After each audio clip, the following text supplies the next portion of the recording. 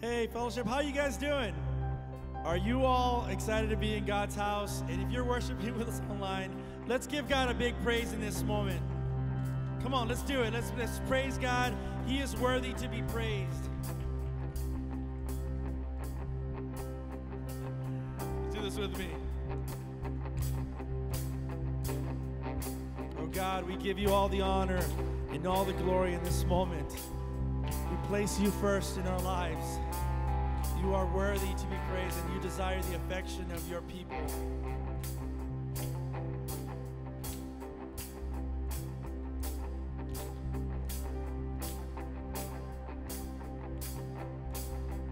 I raise a hallelujah in the presence of my enemies. I raise a hallelujah louder than the unbelief. I raise a hallelujah. My weapon is a melody. I raise a hallelujah. Heaven comes to fight for me. Come on.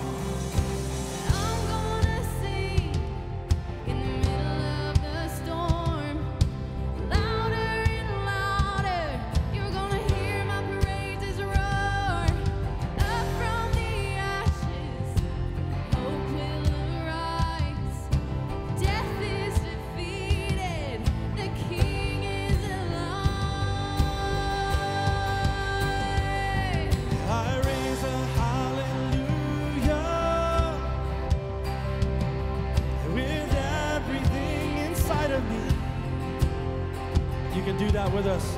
I raise a hallelujah, and I will watch the darkness flee. I raise a hallelujah in the middle of the mystery. I raise a hallelujah.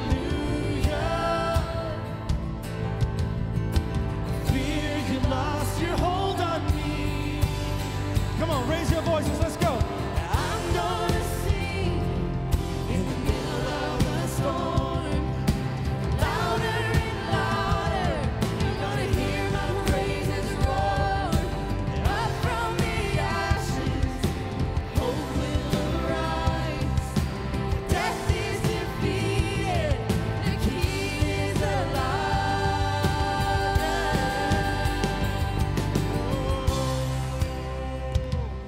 Come on, we're going to leave no doubt in this place, and there at home where you are, that God was praised today. Come on, repeat after me. Sing a little louder. Sing a little louder. Sing a little louder. Sing a little louder. Sing a little louder. Sing a little louder. Sing a little louder.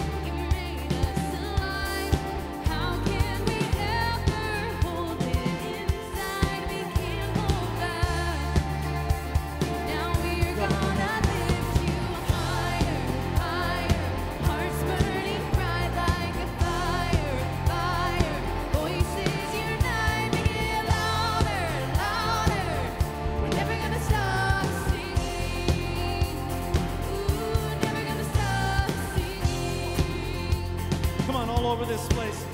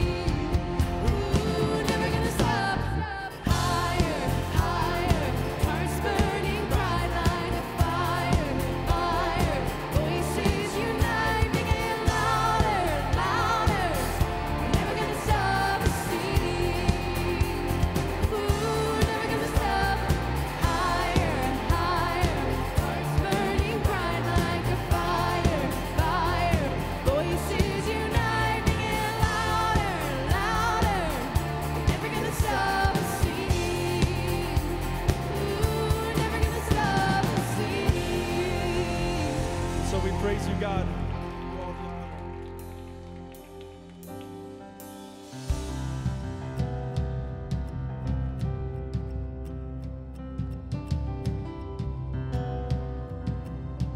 Even in the middle of chaos, or feeling like we just don't have the answers, we're going to declare some of these words as we draw close to Him.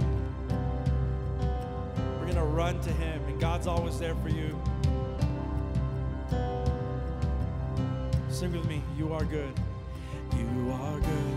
You are good. When there's nothing good in me, you are love. You are love on display for all to see. You are light. You are light when the darkness closes in. You are hope. You are hope. You have covered all my sin. Yeah. Come on, declare this with me.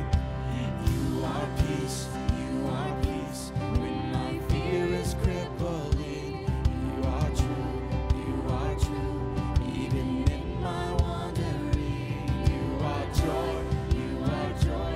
You're the reason that I sing. You are life. You are life. In you death has lost its sting. He's already won the battle. Come on. We can praise Him. Praise Him. And oh, I'm running to your arms. I'm running to your arms. The riches of your love will always be enough. Nothing compares to your embrace. The light of the world forever. He sits on high. 1, 2. You are more than my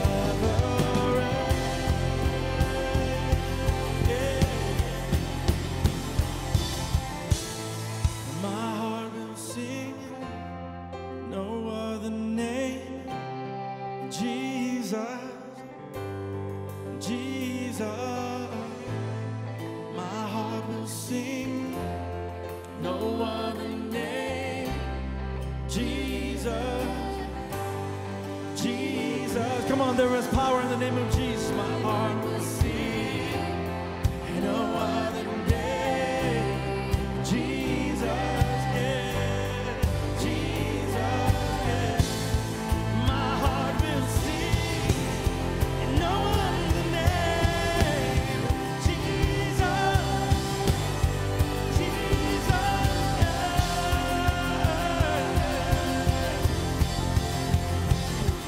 And oh, I'm running to your arms.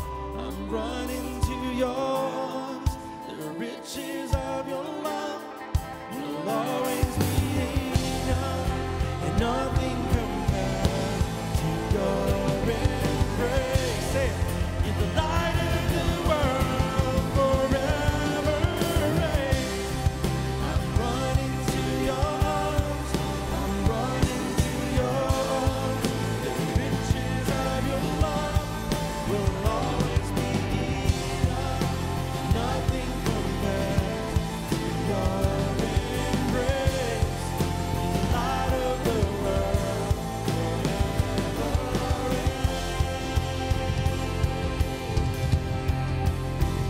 forever reign.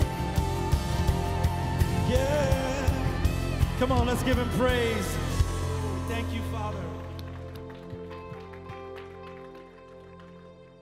Good morning, Fellowship of the Rockies. Welcome to church this weekend. We just want to welcome you, whether you're joining us in the room this morning, if you're in the theater, if you're joining us online. It is amazing to be able to worship the Lord and the God of the universe together. My name is Eli Finley, and I'm the youth pastor here at the church. We're going to continue in this time of worship through the bringing of our tithes and our offerings. And so there are many ways that you can worship through your giving here at Fellowship. You can give online, you can give through the mail, you can text anything that you'd like to give as well. We're also going to continue in worship by reading scripture together as one body, as one church. We're going to read these scriptures together and just remind ourselves that we get to come before the altar of God and worship him and praise him. So we're going to read out of Psalms chapter 43, verses 3 and 4. They'll come up on the screen for you. And so we're just going to read these together out loud and reflect on what these words mean to us as the church right now. It starts this way. It says, "Send out your light and your truth. Let them guide me. Let them lead me to your holy mountain, to the place where you live. There I will go to the altar of God, to God, the source of all my joy. I will praise you with my harp, O God, my God." We are at the altar right now. We are before God right now, praising him. He is accessible to us. He's not hiding from us. Let's pursue him in prayer and worship. Let me pray for you this weekend. Lord Jesus, we love you. We love you and we trust you. And during this season that things change daily, you do not change. It's your arms that we're running to. You are more than our words could ever say. You are here. And in your presence, we are made whole. Father God, we come before your altar today to sing of your praise, of your mercy, your forgiveness, your grace, and of your love. It's in your Son, Jesus' holy name we pray. Amen.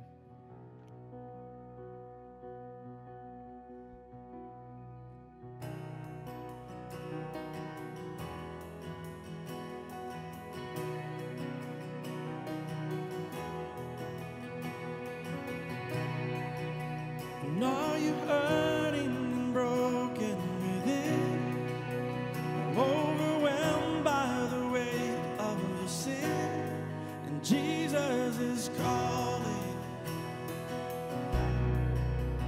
Have you come to the end of yourself? Do you thirst for a drink from the well? Jesus is calling.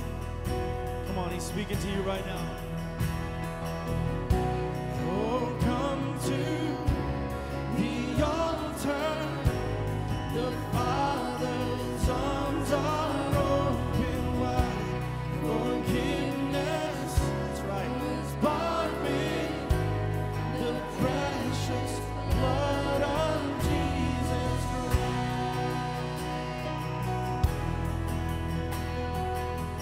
Oh God, we thank you for your love and mercy. Come on.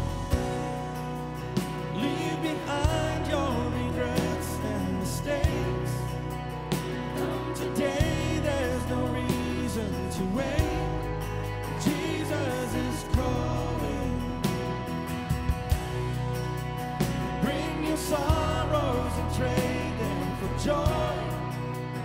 From the ashes, a new life is born. Jesus is calling. Oh, come to the altar. The Father's arms are open wide. Forgiveness was bought with the precious blood of Jesus Christ. Oh, come to the altar. The Father's arms are open wide. Forgiveness was bought with the precious blood of Jesus Christ. Come on, let's give him thanks in this moment. Oh God, we can never repay you.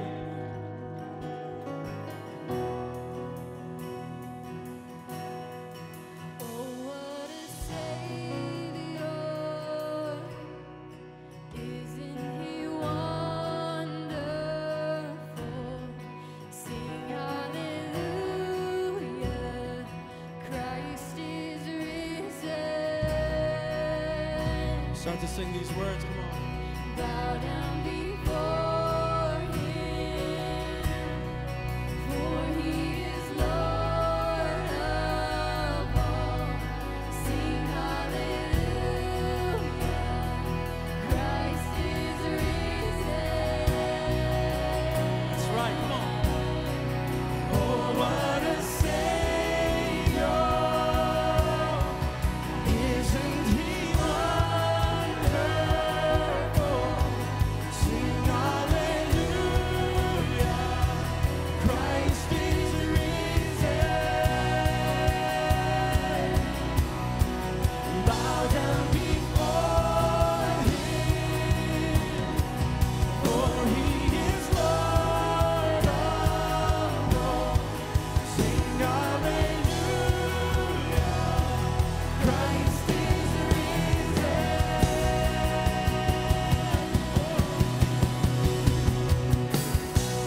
Oh, come to the altar.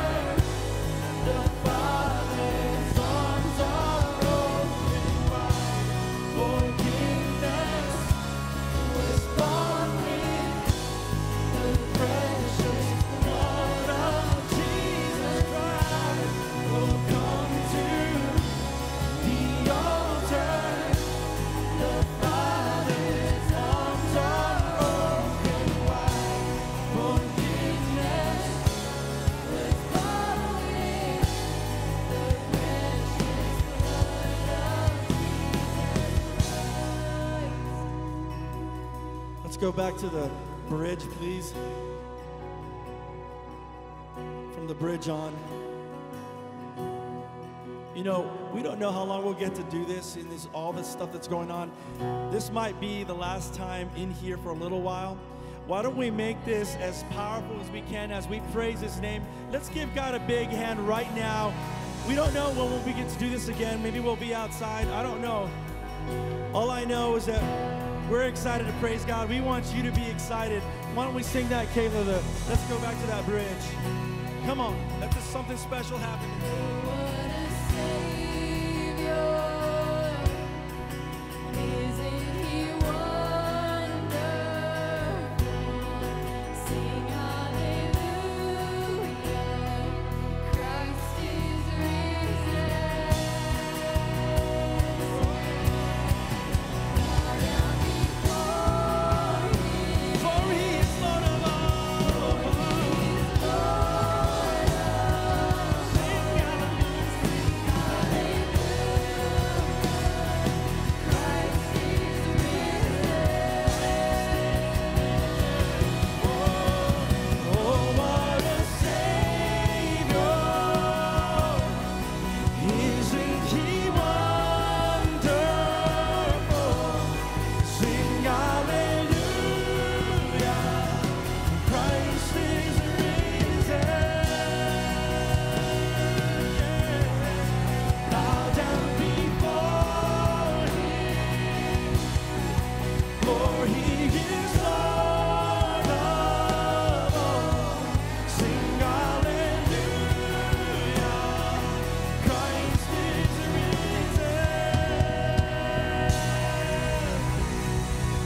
praise you, God.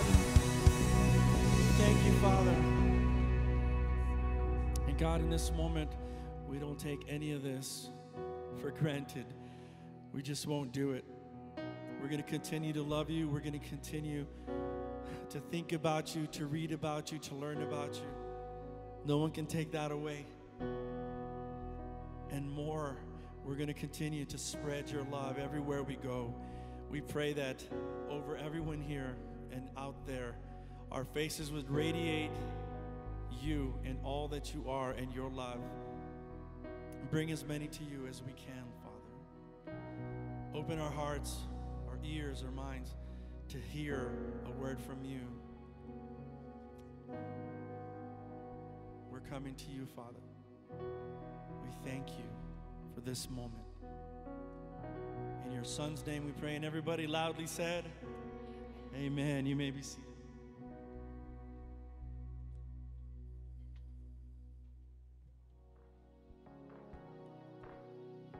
Hey there, Fellowship of the Rockies. My name is Eli Finley. I'm the youth pastor here.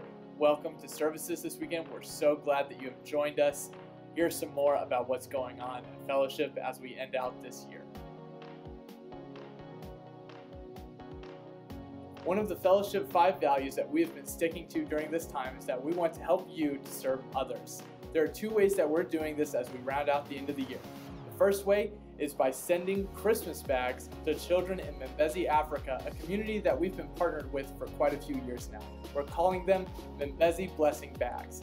So there's more information about that on our website. Check it out today.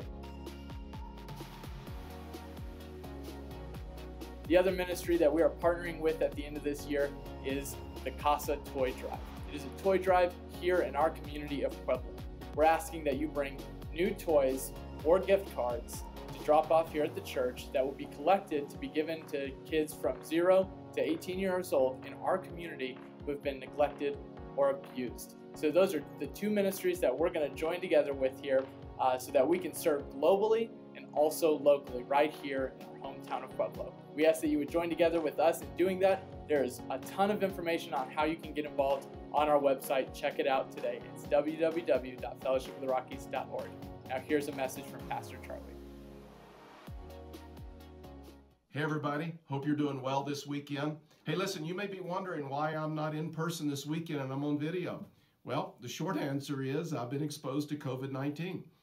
This last week I attended just a small gathering of pastors, and after that meeting we had a pastor that notified us that he tested positive for COVID-19, which means I have been exposed to COVID-19. So out of my love for you, our community, our ministry partners, our staff, our pastors, I am in self-quarantine for the next 14 days. On Monday, I'm going to get tested for COVID-19, and of course that takes a few days to get the results back. And so for the next 14 days, I'm in self-quarantine. And so you may be wondering, what does worship services look like moving forward? And so this next week on Monday, we're going to do some Zoom calls, and we'll get that information out to you as far as what that looks like. But listen, I am really excited this weekend that we are announcing the Mbezi blessing bags. And so you may not be aware of the mission work that we have going on in Africa. For about the last 10 years, we've been sending teams to Africa, to the Mbezi area. And so we've built a church, we've put in a water well, we've put in a garden, we've bought them chickens, we've resourced missionaries that are there, and we are impacting Mbezi in just a huge way. And so this year I'm really excited. In fact, here's our goal is to be able to put 300 of these bags together. Listen, if we could put 300 bags together, then we would bless every family, every child in Mbezi. I mean, this would be a huge thing for that area.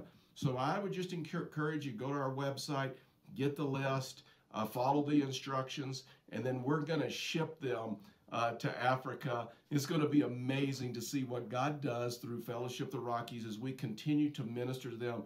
And the really cool thing about this is we know these kids. Our team, we've been there for 10 years. And so a lot of these kids we know, we've met, they've been at the things that we have done there at VBS. And so we just look forward to see what God is going to do as we continue to just resource this area. And then, as you know, we've made the fellowship 5 promises to you, and we're going to keep those, and we're going to navigate through them, that we will walk through this crisis together, and we're still committed to that. It's fluid, and it changes often. I mean, we know that, right?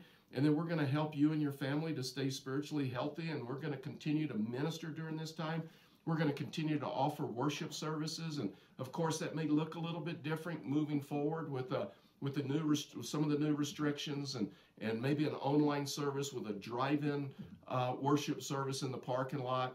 And that way we can still gather. We can still encourage those that want to gather with us. We could even do a drive-in prayer response to where we could have prayer ministry there, stay 6 feet away from a vehicle, and people could even receive prayer after our drive-in worship service. And so we'll get that information out to you this next week as we navigate through this. Then, of course, we're going to serve you if you get sick. I'm telling you, if you need us, man, if you need us, reach out to us. Email us, call us, do whatever you have to do.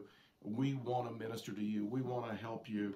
And then we're going to continue to help you to serve others, just like we're doing in Membezi, just like we're doing with CASA, just like we're doing with some other things. I just want to tell you how much I love you, how thankful I am for you, what an honor it is just to simply be your pastor, but to walk through this pandemic together.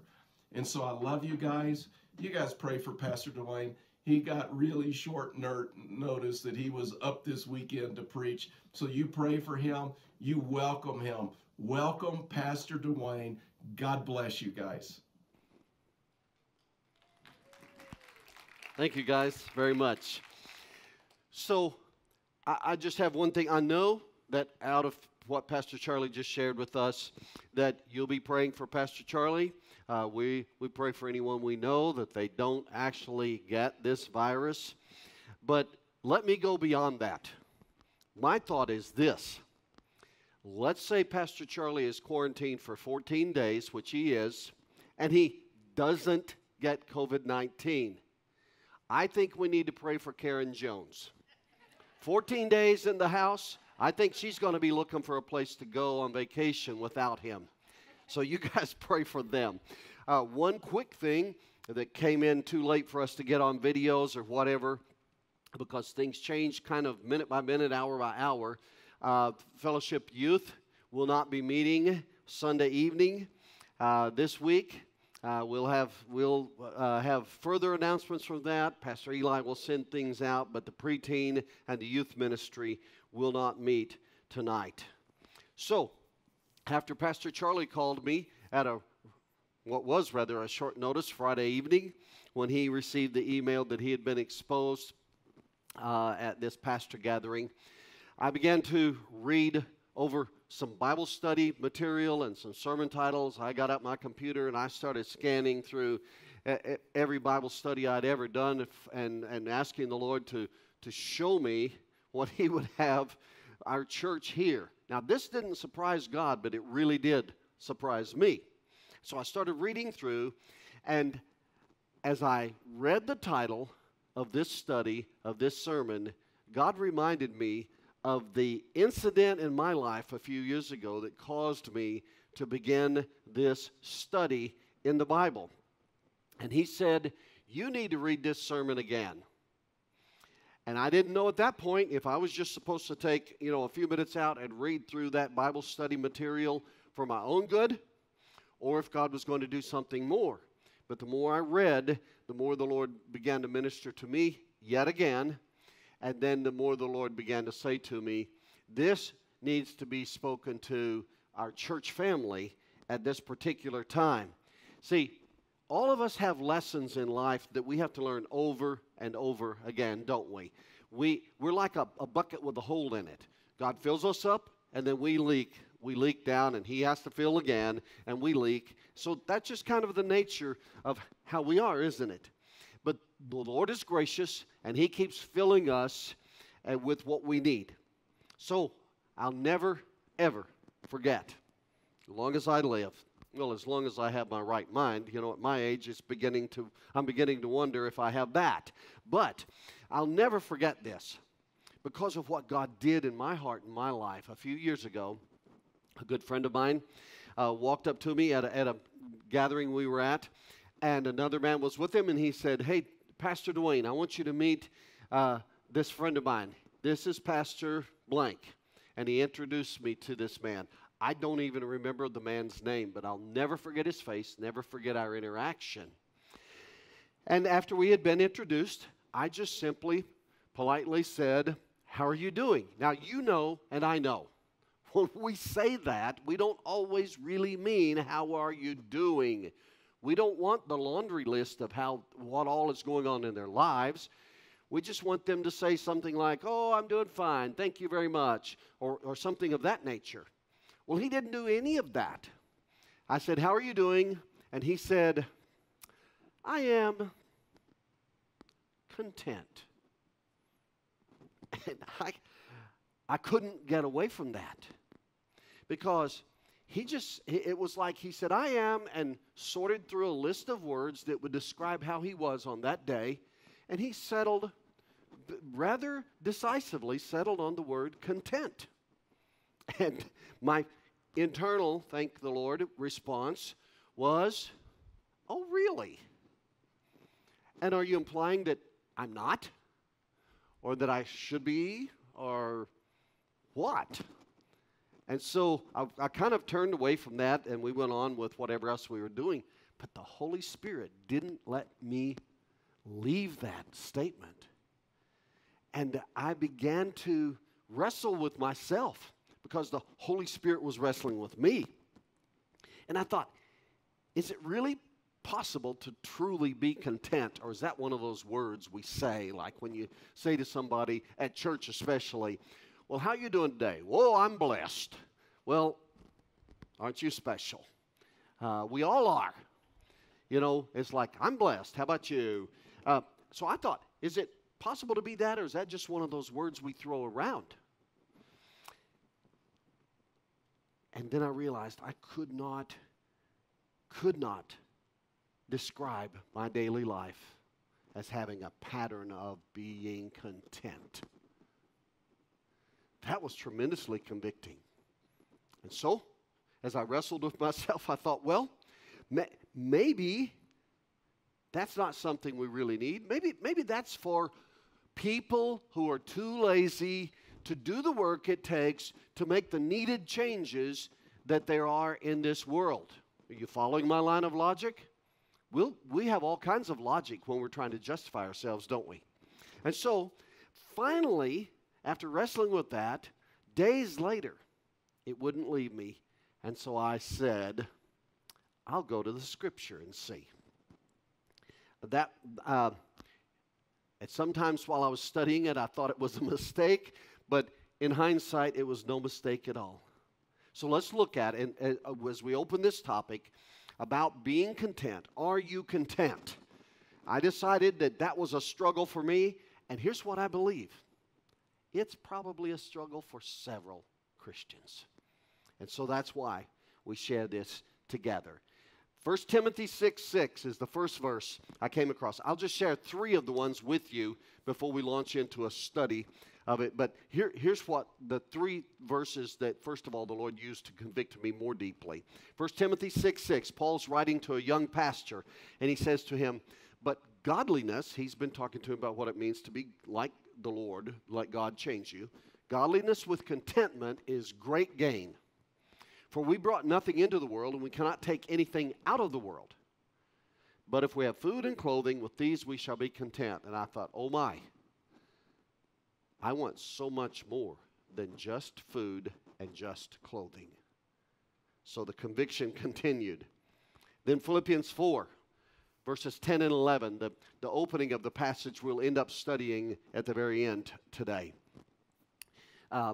Verse 10, the Apostle Paul says, "How I praise the Lord that you are concerned about me." Again, he's talking to the Philippian church who are concerned about Paul's needs. He says, "I know you've always been concerned for me, but you didn't have the chance to help me. Not that I was ever in need." Now that is an understatement, or maybe an overstatement, because the Apostle Paul had many needs. He was thrown in prison, he was beaten. There are all kinds of needs that he had that they were concerned about, and rightly so. But he says, "Not that I was ever in need, For I've learned, here's why he didn't see himself as being in need. I've learned how to be content with whatever I have. And another layer of conviction came in my life from the Holy Spirit. I thought, I am not the least bit content with only what I now have. Then in Hebrews chapter 13, verses 5 and 6. We think the apostle, many of us think the apostle Paul wrote this. Whoever the Holy Spirit directed to write the book of Hebrews says this: keep your life free from the love of money. Ouch. And be content with what you have. This contentment has a whole lot to do with what we have, doesn't it? It seems from Scripture.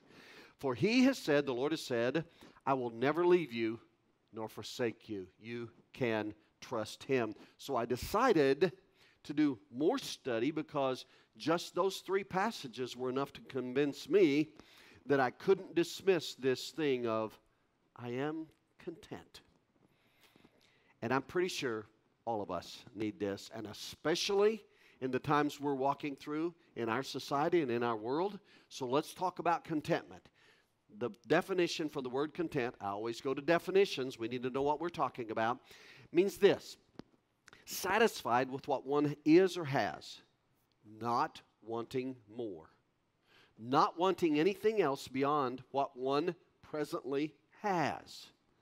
I think some synonyms, some words that go along with this and help describe it would be this: if I am content, then I will be fulfilled, I will be satisfied, I will be gratified with what I have, I will be at peace with what I have, who I am, all of those things.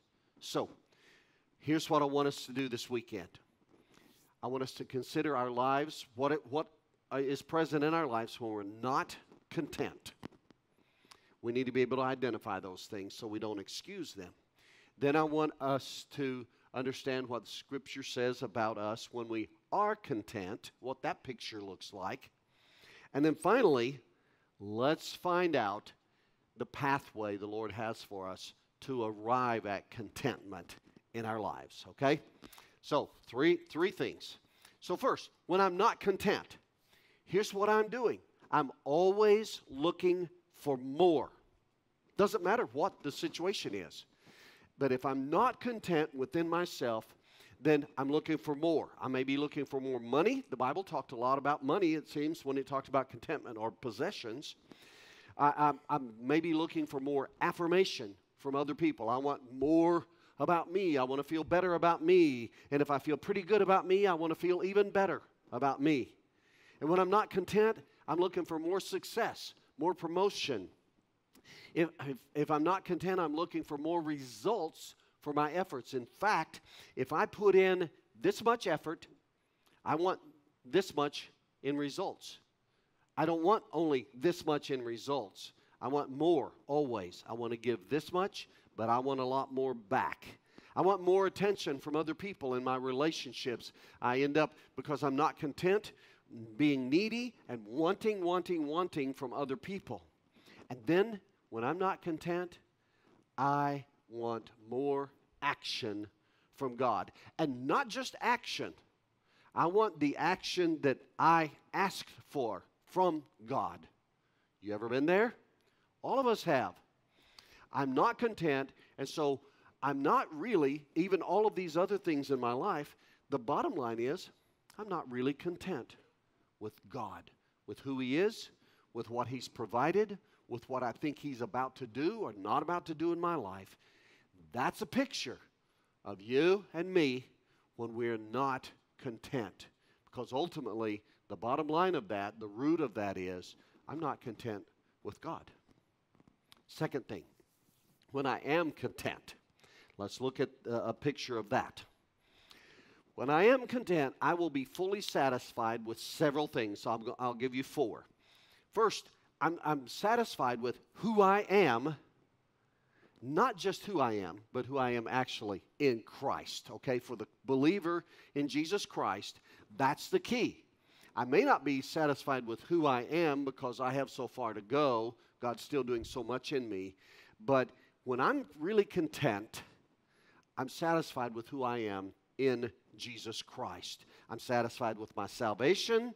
I'm satisfied with my self-worth. Look at this. In 2 Corinthians, there are a couple of verses that help us with this whole thing about salvation and our worth to the Lord. Verse 17 in 2 Corinthians 5 says it this way. Therefore, if anyone is in Christ, he is a new creation. The old has passed away. Behold, the new has come. In other words, the old Dwayne was taken away by the Lord, and he created a new person spiritually, one that didn't exist before. He didn't just clean up the old Dwayne. He made a new spiritual creation. I can be content with my salvation, who I am in Christ, because he made me. And then I can understand my self-worth, my worth to him, and what he's made me to be for others in ministry. Verse 21 says it this way. For our sake, he made him, Jesus, to be sin, who knew no sin, so that in him, in Christ, we might become the righteousness of God. How about that? Not because we're so good, but because he is holy and he is ultimately good. He gives us his righteousness. Now, if that doesn't change your worth before the Lord, I don't know what will. I can be content in who I am. Then I can be content in what I have. I can be fully satisfied with my possessions. Let's look at Philippians 4, 10 and 11. I didn't say I always am. I said I can be. And so can you, okay? Verse 10, Philippians 4. How I praise the Lord that you're concerned about me again. The verses we read a moment ago. I know you've always been concerned for me, but you didn't have the chance to help me. Not that I was ever in need, for I've learned how to be content with what I have, with my possessions. I can be content with my life situations, okay? It's really easy to be content when things are great, but beyond my possessions, there are situations in life that come that I don't enjoy, that you don't enjoy. Let's look in 2 Corinthians chapter 12. 3 verses here real quickly. Paul's talking about a time when he was having a struggle, and it was an ongoing struggle. And he said, so to keep me from becoming conceited because of the surpassing greatness of the revelations he'd received from the Lord, a thorn was given me in the flesh. We don't know what it was exactly. A messenger of Satan to harass me, to keep me from becoming conceited. God doesn't want us to become conceited. 3 times I pleaded with the Lord about this, that it should leave me. I pleaded for an extended period of time, is implicit here. But he, the Lord, said to me, my grace is sufficient for you. It's more than enough. For my power is made perfect in weakness. In other words, in your weakness. Therefore, I will boast all the more gladly of my weaknesses. Think on that phrase for a moment. That's not the way we operate typically, is it? So that the power of Christ may rest upon me. For the sake of Christ, then, here it is, I am content. I'm not just content. Look at his list. I'm content with weaknesses, insults, hardships, persecution, and calamities. For when I'm weak, then I'm strong. I'm strong because he is in me and through me. When I'm content, I also can be fully satisfied with where I'm going. You see, the Bible talks about the rest of my life here on earth and the rest of your life. In the book of Hebrews, it says, he will never leave me or you or forsake us. Never, never, never leave, never, never forsake us. We can be satisfied, content with the rest of our life here on earth that he's in control. But we also can be content about eternity. Look at 1 Corinthians 2:9. It'll come up on the screens. It says, that is what the scriptures mean when they say, no eye has seen, no eye has heard, and no mind has imagined what God has prepared for those who love him. Not just in this life, but all through eternity. We cannot possibly imagine, cannot fathom what he's prepared for us. And then the fourth thing, when I'm content, I'm fully satisfied with God. I'm satisfied with who He is. I'm satisfied with what He provides for me. I'm satisfied with the circumstances He places in my life. I'm just content, satisfied with God Himself. The best example I have is Jesus. When He was coming to His crucifixion on the cross, and He prayed. Many of us know this story. He prayed, Father, let this cup pass from me.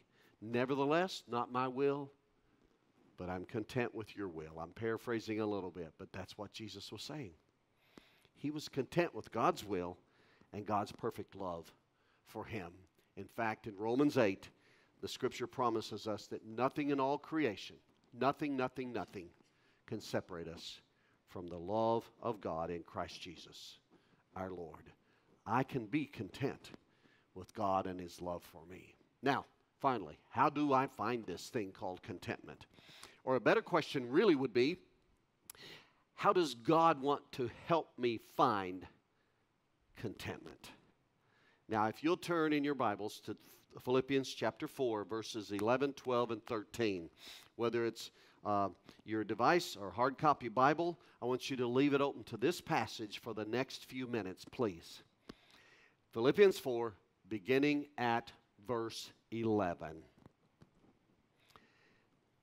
So the way God wants me to find contentment is, first of all, to learn.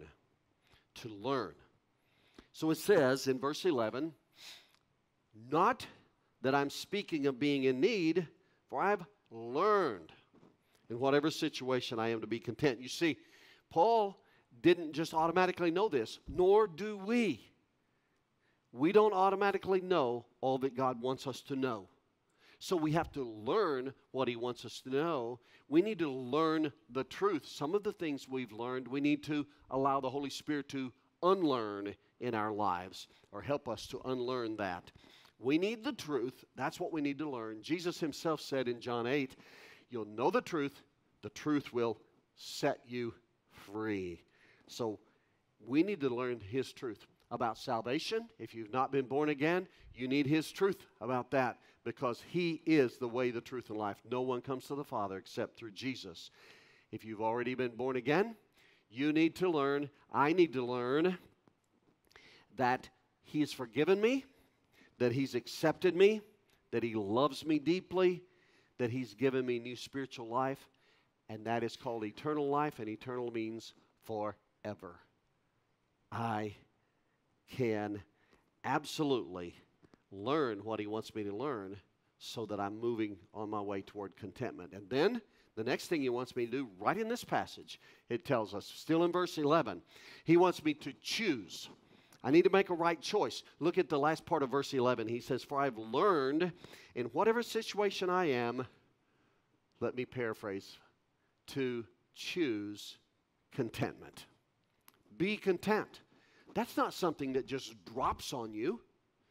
You learn the truth of God's Word, and you choose to step out and believe and obey that truth. You're choosing contentment. I'm choosing contentment. It didn't just happen to the Apostle Paul. He learned to choose that.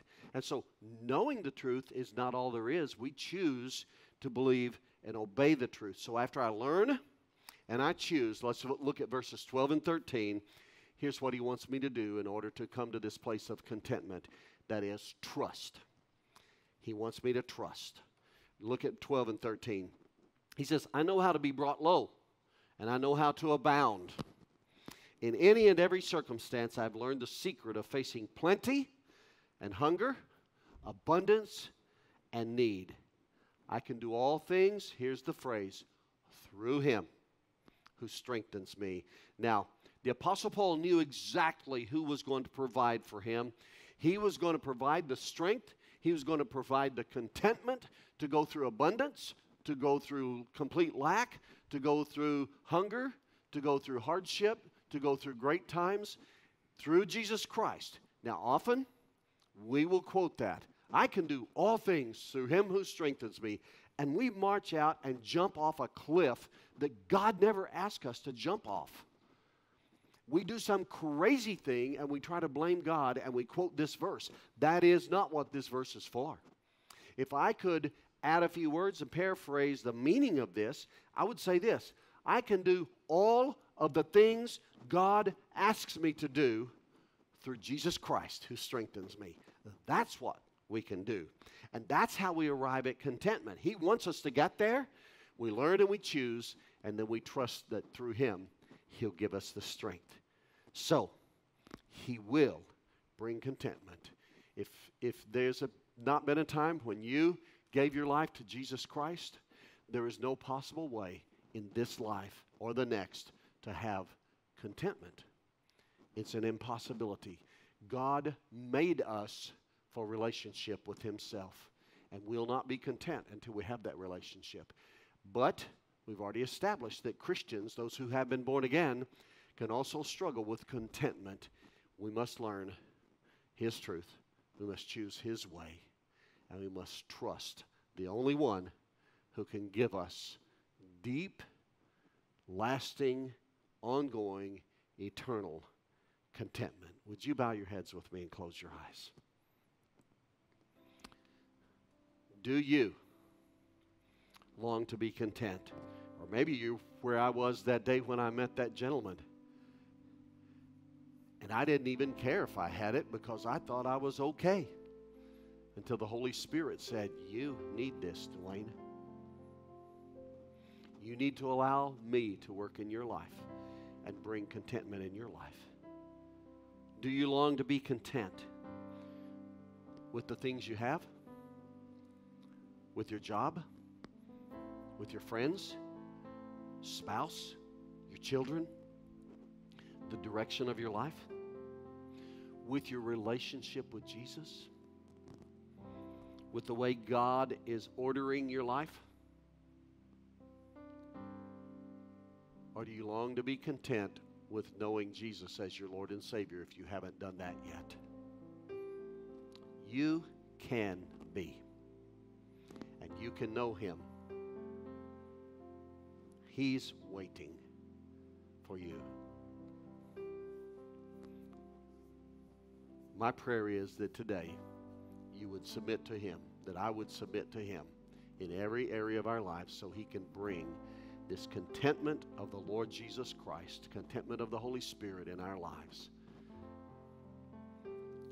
If you would like someone, one of our pastors, to talk with you about this, to pray with you about this, you can scan on the back of the seats, fill out a Connect card. There are hard copies out in the foyer that you can pick up and drop in the boxes in the foyer, the theater, the family room. You can let us know how we can pray with you. And we would be privileged to do that. Father, today, we know that your will is for us to be content in you. And we commit to walk your path toward a life of contentment, a life of knowing you, loving you, and being fulfilled by you.